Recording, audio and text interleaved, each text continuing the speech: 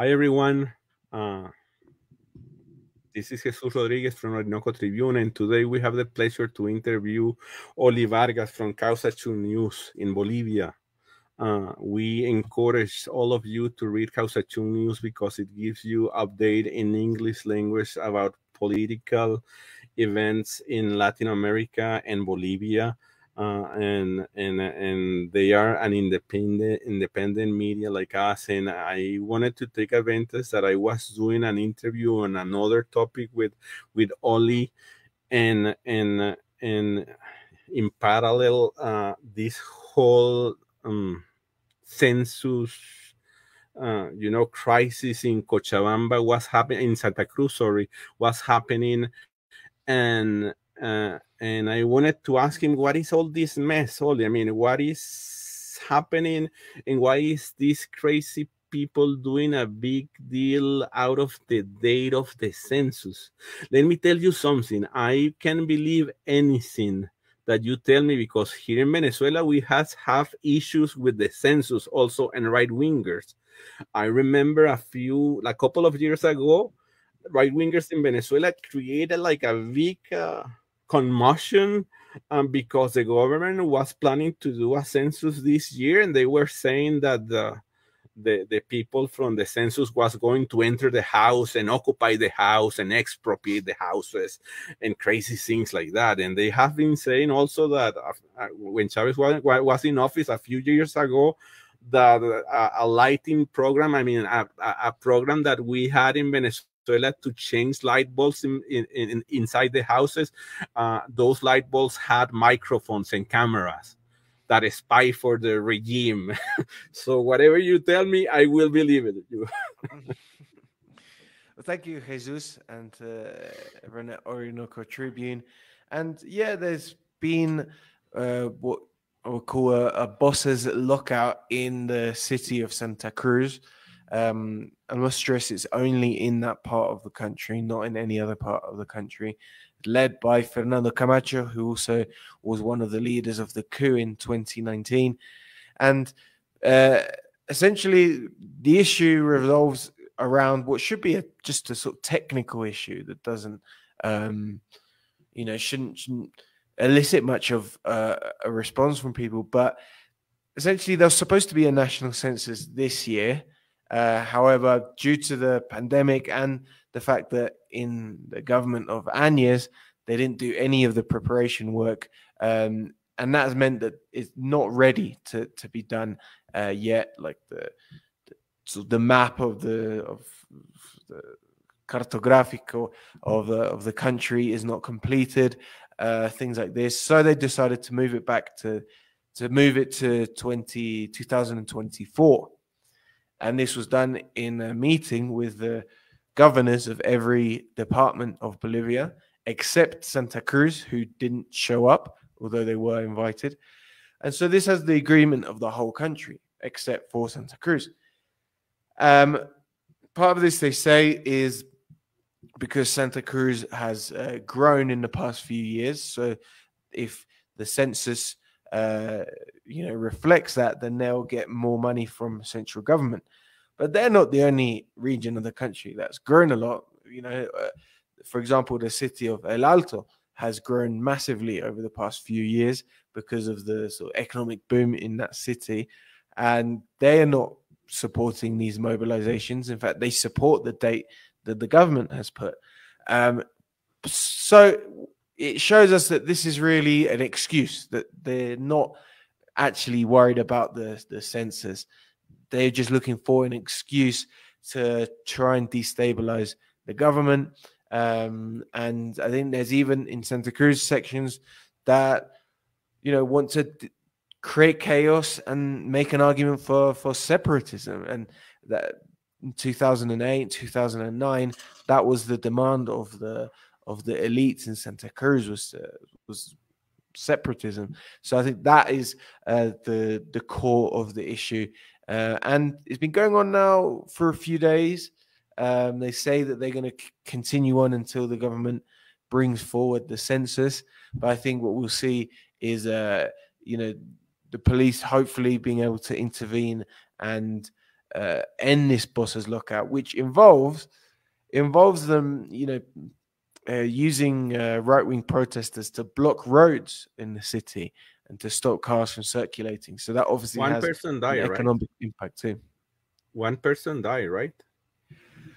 Yes. So someone died in the town of Puerto Quijaro, which is outside Santa Cruz, which is part of the department of Santa Cruz. And essentially, they were a worker for the local mayor, the local authority there in the town, and they were beaten with sticks by a mob that was trying to enforce this boss's lockout. Right-wing Camacho's mob, right? Yeah, Camacho's mob, and 2 people have been arrested for that. Okay, it's good to know that. It's good to know that. And it's terrible that they has been, trying to look for excuses to destabilize. This is not the first time that Camacho does that.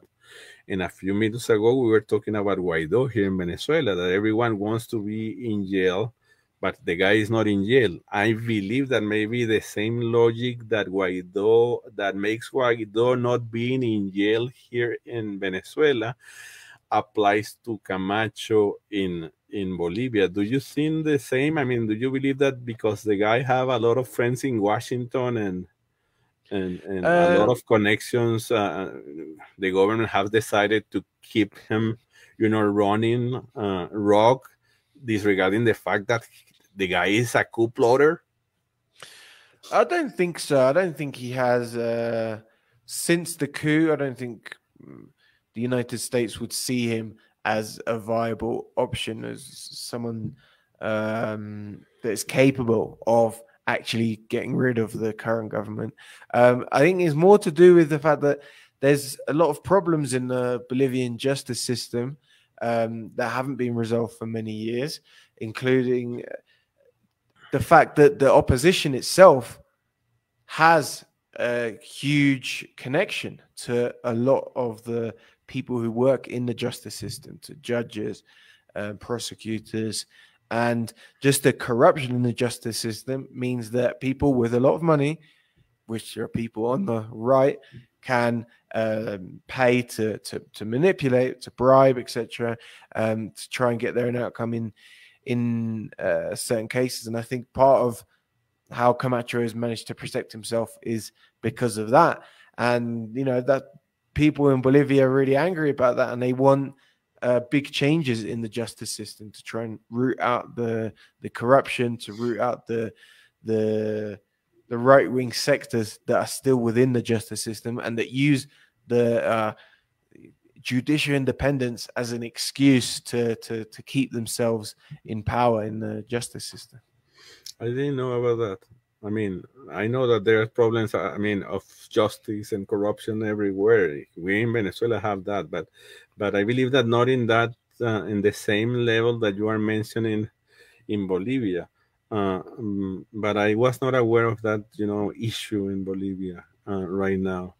Let me go back to the whole destabilization that this week that is ending. We published like 2 or 3 pieces because I was afraid, because I had the impression in Orinoco Tribune about about what was happening in Santa Cruz, because I somehow smelled that they were trying to repeat the same script that we have seen before.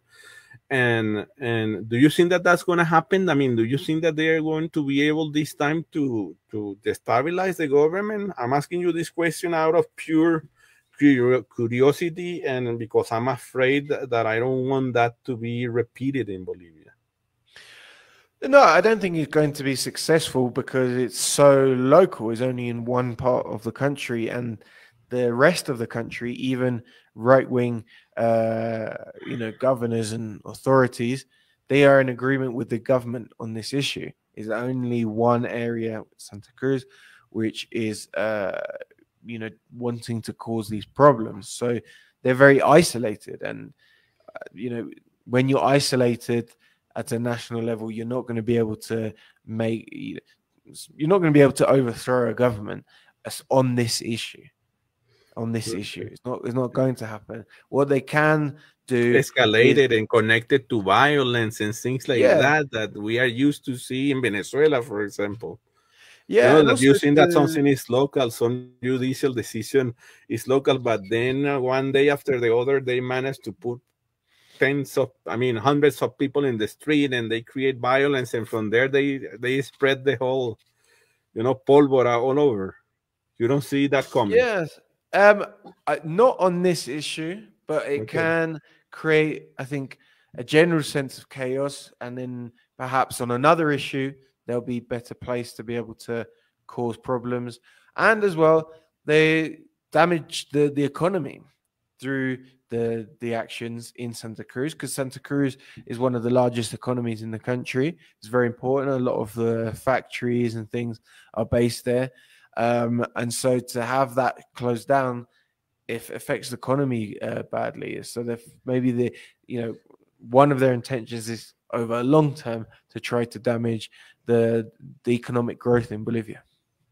Okay, that's a good point. That's a good point. And how is Luis Arce's popularity right now? Do you have some numbers about it? Yeah, I think most of the polls that have been carried out by, especially by foreign agencies, have him about the same rate as when he won. He won with 55%. Most polls have him approval rating of around 50%, which makes him one of the most popular presidents.